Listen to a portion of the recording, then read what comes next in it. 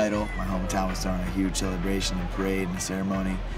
So I packed my things up and traveled to Ohio for the day.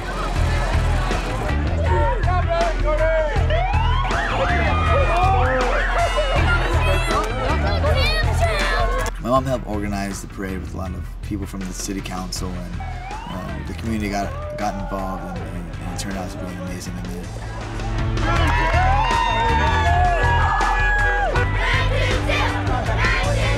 The parade started out at an old school that I went to and ended up wrapping up at the junior high that I attended.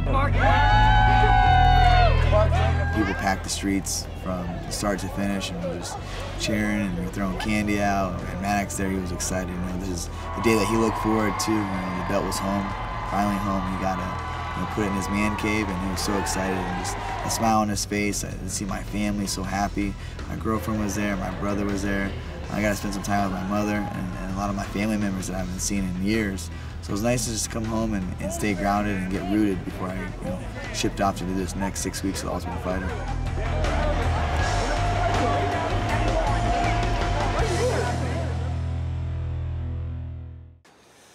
Good morning, everyone. Up and at 'em way too early. Today I'm packing up to Winnebago, heading to Las Vegas to coach Tough 25. Pretty excited about it. But yeah, me and the family, and by family I mean me, the wife, and 3 dogs, packing up, heading to Vegas. I am captain of this big old ship. We're driving this thing through the snow, over the pass, into Vegas. Team Dillashaw symbol in the Winnebago. Smokey's in first. Cash, Miho, and Rebecca. Get in there, bud. Come on.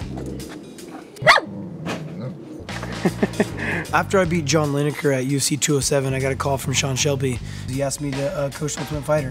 That I was expecting a title fight, but I'm going to get that title fight as well as get to coach the Ultimate Fighter, something I've always wanted to do. And so I instantly had to pack up my family, my wife and my dogs, and drive the RV out to Las Vegas from Colorado, and made a fun little trip out of it.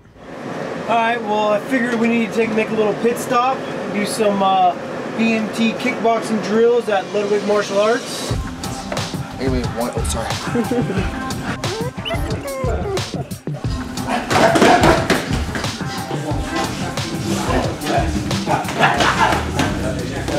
It's gonna be a good time. I'll see you in Vegas, dude. I'll be out there, yeah. It's gonna be awesome, dude. You have to go do some stuff. Yeah, for sure. Man, this is amazing. This is super cool. Decided to stop in Moab so we can check out the sites today.